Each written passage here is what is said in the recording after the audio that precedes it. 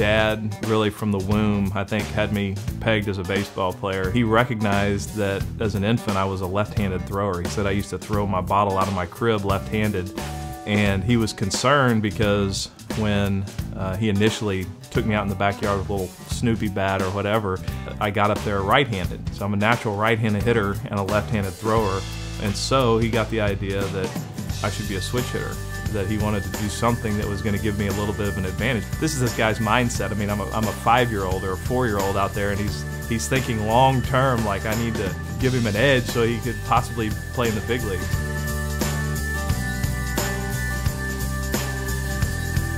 Coach Graham's tough.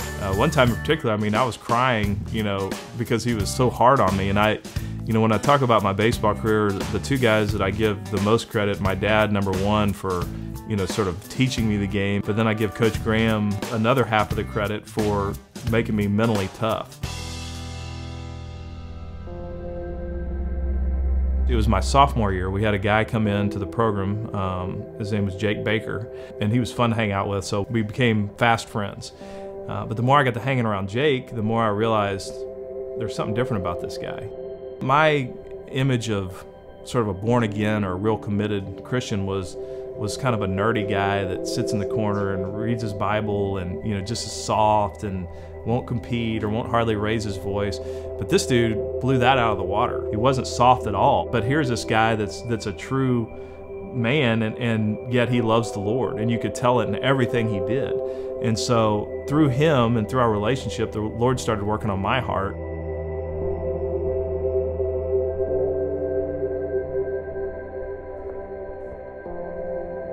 And some people can point to the exact moment, like it was 9:30 a.m. on May the 27th. I can't do that. For me, it was a more gradual process, but I did come to a place where I was like, I got to get off the fence here. I mean, I can't live with one foot in the world and one foot in the church. I need to be sold out for Jesus.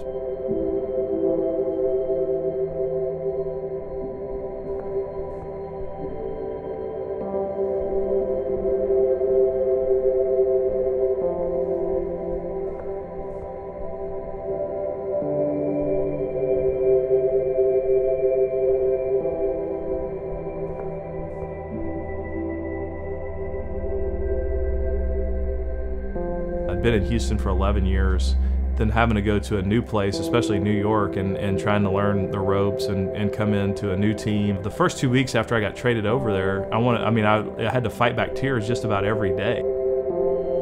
There were plenty of times during that thing where I was thinking, man, if I could just get to the end of the season, I'll never play again. I tend to link my performance on the field with my worth in general. And so when I'm not playing well, I tend to get into a real dark mood, and it affects my relationship with my wife, and I'm not as effective as a father, and I'm certainly not as good a teammate, and it's a real struggle for me to fight those highs and lows.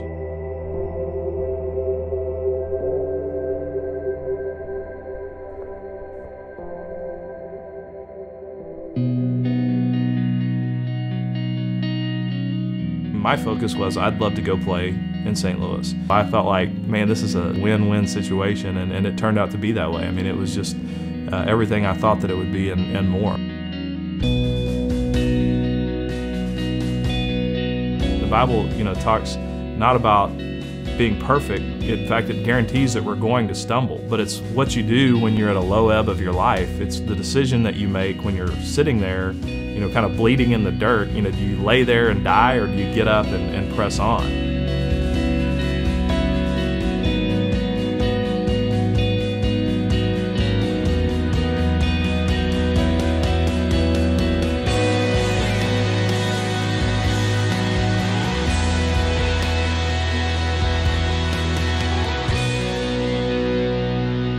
You look at the life of Jesus in the Bible, God is that man alive today, and the same life that Jesus demonstrated is available to all believers.